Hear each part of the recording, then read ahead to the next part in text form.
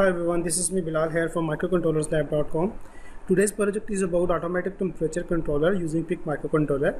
We are using Pic 18F45K22 microcontroller in this project, and we are using LCD to display temperature and reference temperature, which we will set through this keyboard.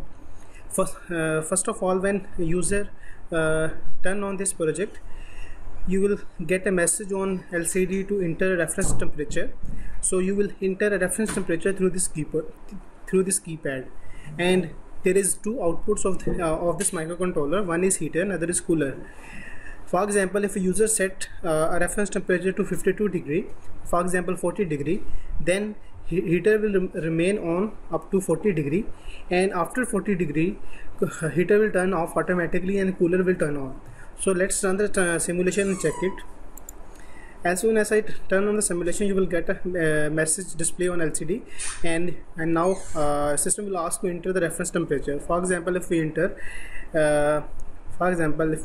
reference temperature as 60 degree, and now you need to enter hash. Now we have set the reference temperature to 60 degree, and to continue with our system we need to press hash again. Now you can check our temperature reference is 60 degree and current temperature is 52 degree centigrade, and we are using LM35 temperature sensor to measure temperature. So let's increase the temperature. As you can see, heater is on now and cooler is off because temperature is less than 60 degree, which is our reference temperature. Now let's increase the temperature. As soon as we start increasing temperature, it will update on LCD as well.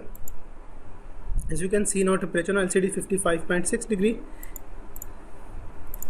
So as soon as I increase the temperature from 60, so as you can see,